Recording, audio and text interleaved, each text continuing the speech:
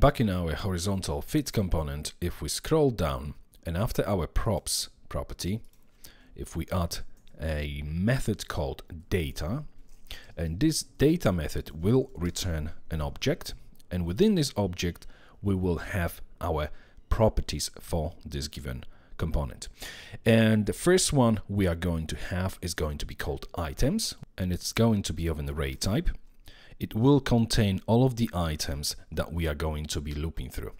Then we are going to have max property set to 0, and max property will store the number of items that we want to scroll through -1. And this is because arrays are 0 indexed, meaning that they are starting from 0 rather than from 1. So having the length of the array, say if we have 10 items, that would return 10, and then obviously we need to deduct 1 to make sure that we're starting from 0. And when we are going to be swapping the items here within this body container, then we'll be using actually the index at which they are actually within the collection.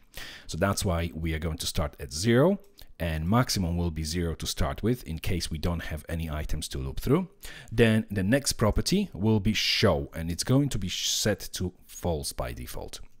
And now if we scroll up to our template, what I'm going to do here is I'm going to use if and then show property. So if this show property is set to true, then we are going to show this horizontal fit. Otherwise, we are not going to show it at all. And by default, we're setting this to false because first we are going to check, are there any items in our collection? Is there anything to loop through? If not, then stay false and obviously hide the fit. Otherwise, we are going to change it to true, at which point the fit will be visible. So now let's add mounted method. And this method is called once our instance has been mounted to the element within the DOM. In other words, when our component is actually ready to be rendered. Okay, I'm going to start with if this duration, which is one of the properties of this component, is less or equal to 1000, then what we're going to do is throw new error. And in this error, we're going to say duration must be higher than 2000. And we're doing this check because we're going to use set interval later on. And if this duration would be shorter or equal to the duration that is used for the interval, then we would run into a problems where our feed just goes mad completely. So that's why we're doing this check first. So whenever we're going to be adding this horizontal fit to our page, we need to make sure that the duration is at least 2001 milliseconds.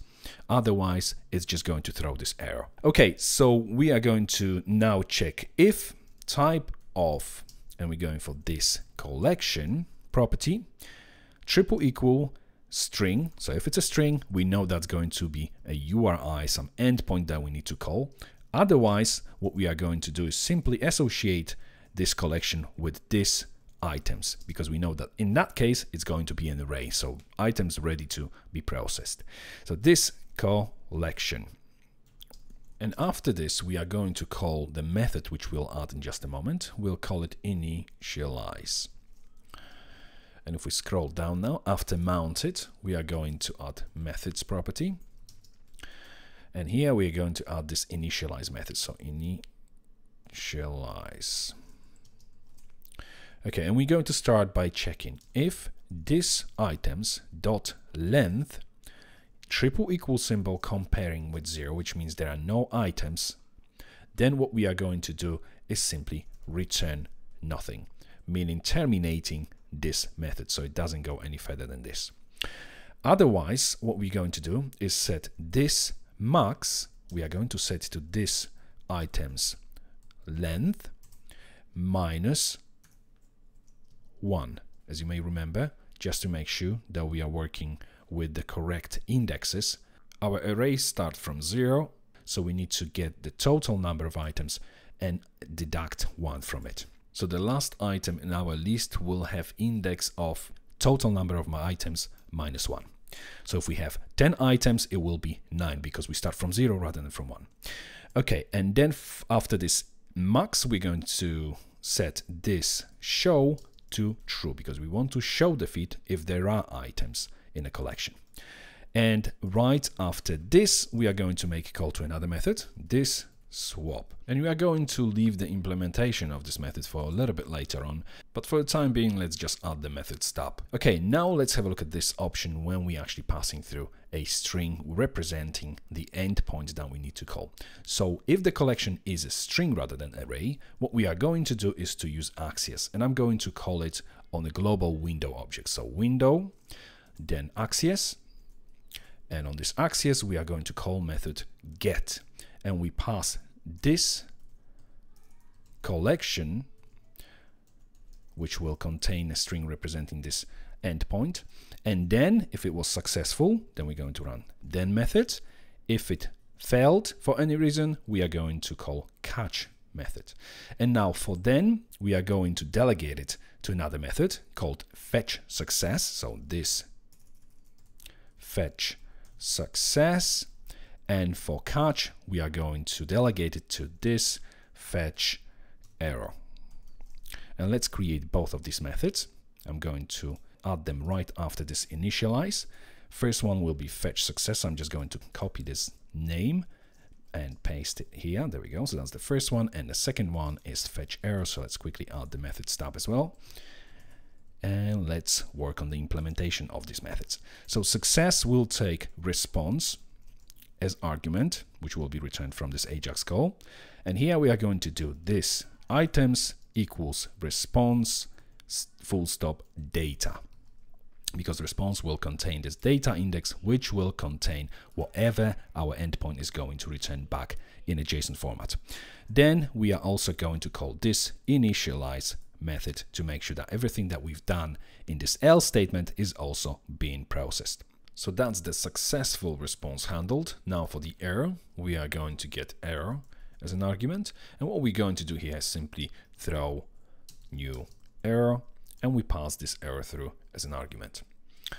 And that's all for fetching data using this Axios get method. So if we now compile everything again by running npm run def, and if we open our, while this is compiling, if we open our index.html, and if we have a look at our collection property, you'll see that we only pass an empty string. So what should happen now? If we go back to the browser, now that everything has been compiled, and again, I'm going to open developer tools, and we are going to look at the network. When I'm refreshing the page and I only want to see Ajax request, so XHR, and if we hit refresh, you'll see this call has been executed, and it's obviously calling the same location as the page from which we are making this call. So what we are getting in response is just the HTML version of our page. If we open view console, you'll see that items now contain this HTML structure, which isn't quite what we're after.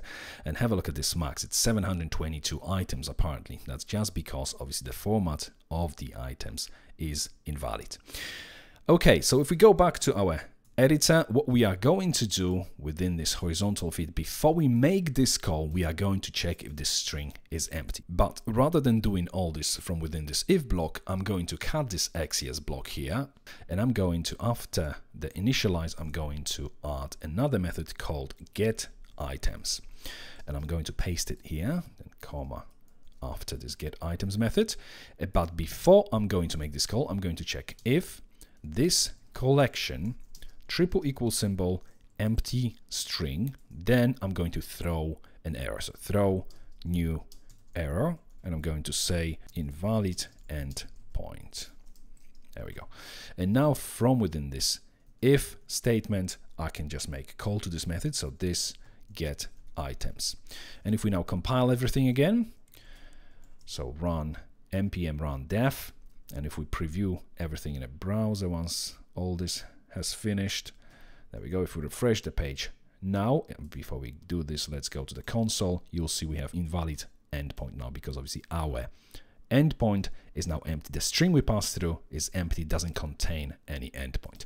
If we were to call, for instance, within the current directory, so full stop / data.json, and I'm going to quickly create this file here. So let's just create data.json. And let's just return an empty array for the time being. And if we run the same thing, refresh, and you can see the error is gone, because now the file exists. We passed something through this collection property, and it is a valid string which represents the endpoint which could be called. If we now go back to the browser, let's see the network tab, data JSON, and response is an empty array. Now you have probably noticed that we don't see our feed on a page anymore, and this is because if we go back to the view console, you'll see that show property is set to false. This is because our items property doesn't contain any items. The same would happen if I was to pass an empty array here directly associated with our collection property. If we go back to the browser, refresh the page, exactly same result. We don't see the feed, the show property is set to false, our items collection is empty. And if we go to the network, this time obviously if we have an array, we don't make any AJAX calls. And if we check elements, you'll see that what we get is just this placeholder. It doesn't even display the structure of the feed this time.